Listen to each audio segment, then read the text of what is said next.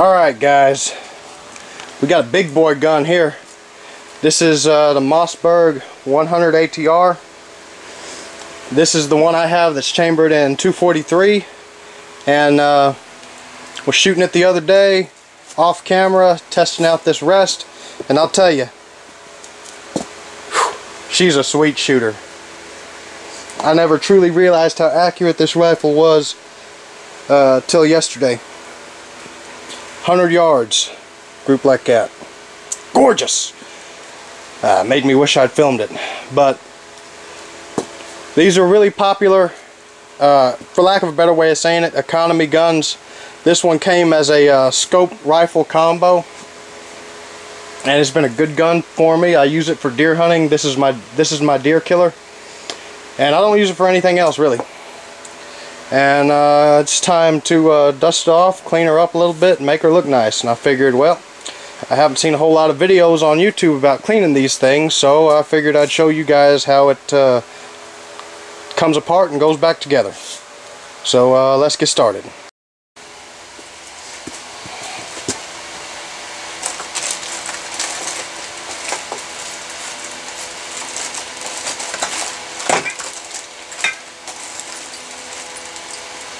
Now, the first thing you're going to need for this is an Allen wrench. There are no, for lack of a better way of saying it, conventional screws on these guns. At least none that you need to really worry about. So, you have to have an Allen wrench to take it apart.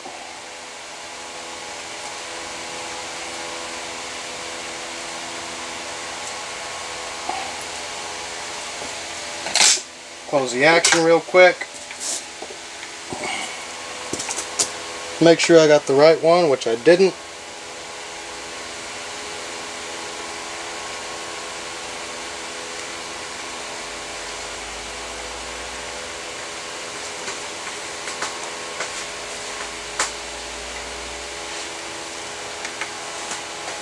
There we go.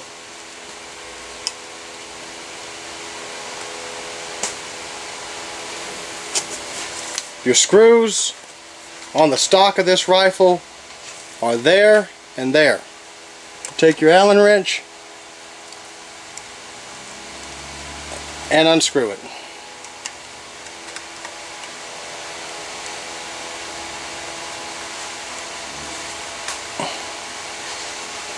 And it goes without saying, but always make sure that the guns are unloaded before you do this, as that could be rather bad.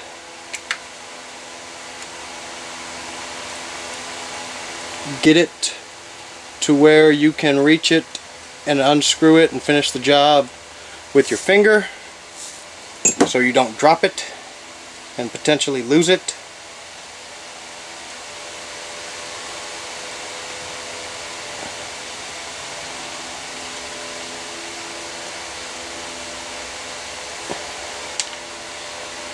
Remember the length of the screw, what it looks like.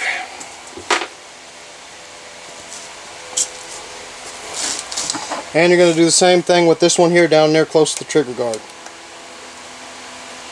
Hold this tight, because once you get this unscrewed, the rifle, the barreled action will just slide right off of the stock. This thing is a whole complete separate animal from that 702. This is nowhere near as much of a pain in the ass to get apart.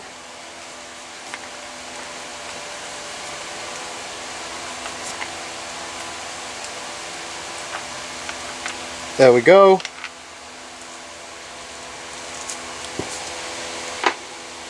And remember, on these Mossberg ATR 100s, the screw that goes near the trigger is the longer of the two. So, you're going to lift it up off of the stock, and there's your stock. You can see it's pretty clean in the stock itself. I don't use this a whole lot. Again, this is my deer killer.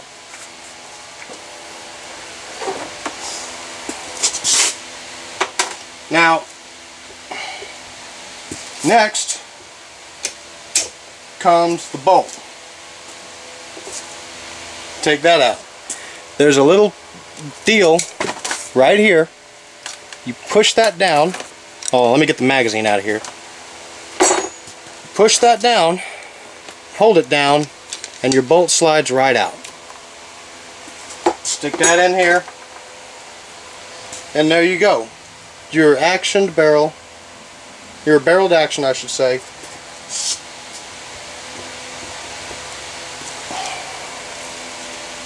You get you a gun wipe, and just start wiping. Now, this thing didn't really need a thorough cleaning like that, like the 22s did, or the shotguns.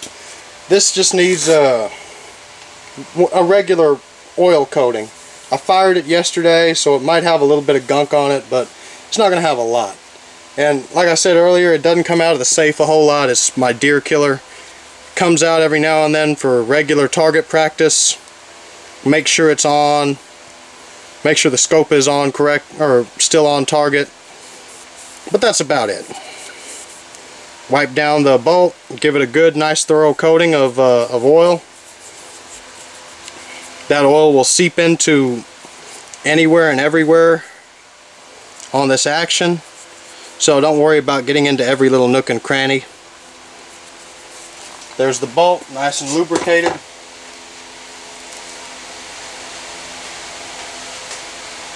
Now you get your barrel.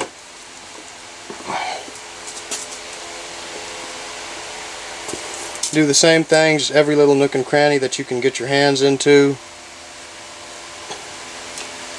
Wipe it down with oil. There is no, when you're doing this, when you're giving your guns these protective coats like this, there is no such thing with these wipes anyway, there is no such thing as too much oil. They put the proper amount on every time, and they also knock off all the crud and whatnot. This is like an Acme pad for guns, basically.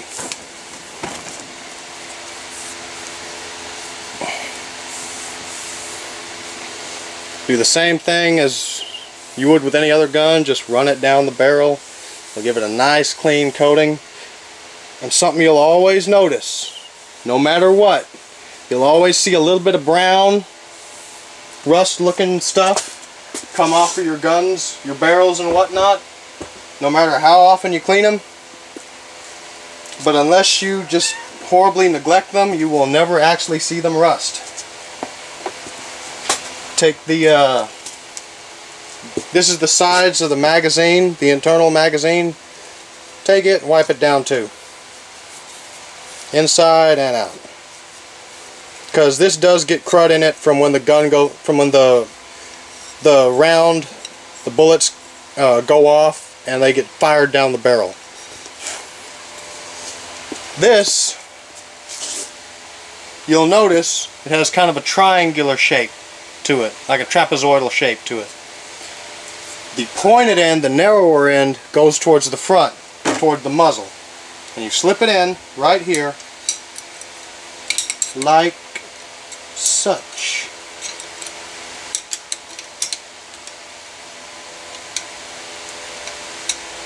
This part that has the rounded edges right there, and that goes towards the top. It actually connects to the barreled action. Slips in just like that. Alright, then you have your magazine, spring, and follower. Wipe the follower off. That'll help lube up the some of the rounds, and then just wipe off the spring very gingerly and very carefully. Save that for last. Take this, and there's little indentions in there. You can see those little channels where the spring fits inside of, just like that. Take it.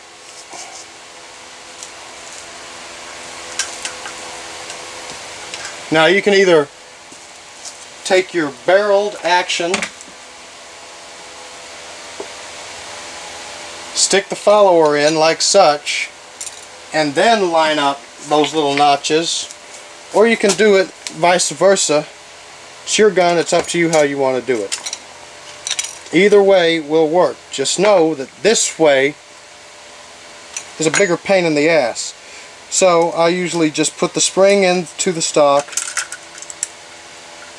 Then I'll take the mag well, orient it the proper way, stick that mag well down in there so that it's in place.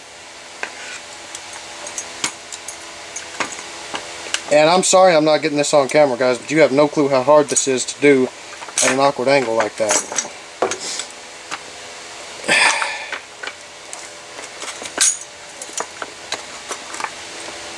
And there you go. It's on.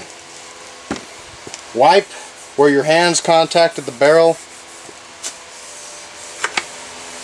And then take your screws, put them in. Remember, the longest one goes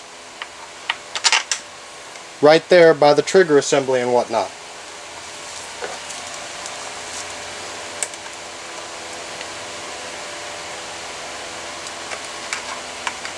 Get your Allen wrench and retighten it. And again, finger tight, guys. Finger tight.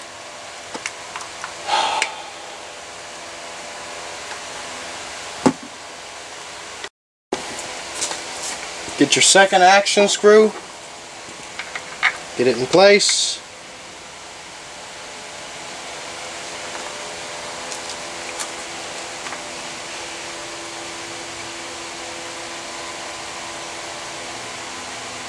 Screw it in finger tight till you can't get to it, reach it no more. You take your Allen wrench and retighten.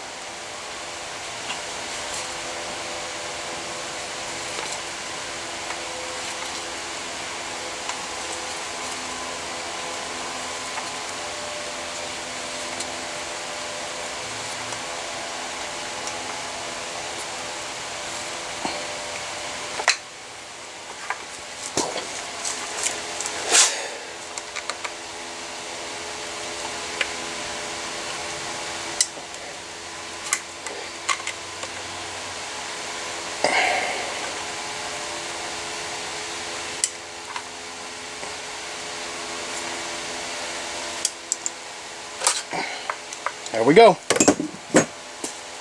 Gun is almost back together. Final thing you got to do, slip the bolt in, close it.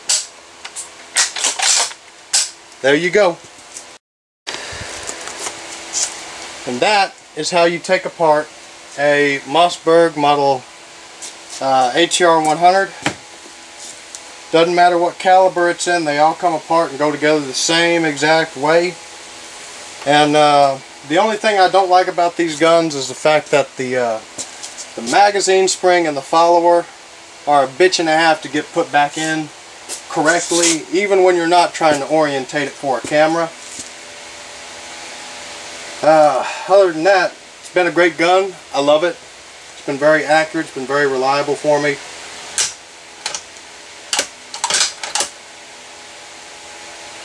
Right now I'm going to test it. Put the gun on safety first. Make sure it loads and ejects rounds correctly.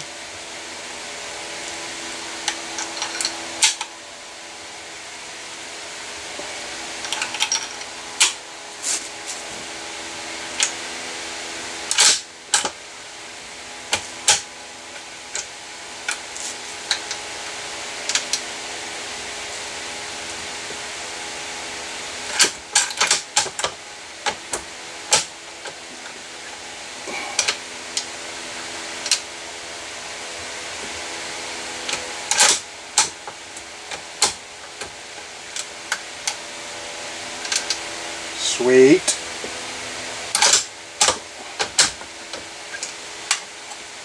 Alright, we are good to go.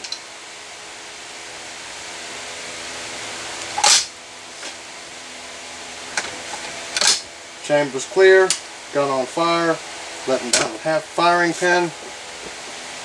Alright, thanks guys for watching. I hope if any of you guys out there that have this rifle or the same rifle in a different caliber. If you didn't know how to take it apart, remember guys, you can always reference your owner's manuals on your guns. But I hope that this helped you out a little bit.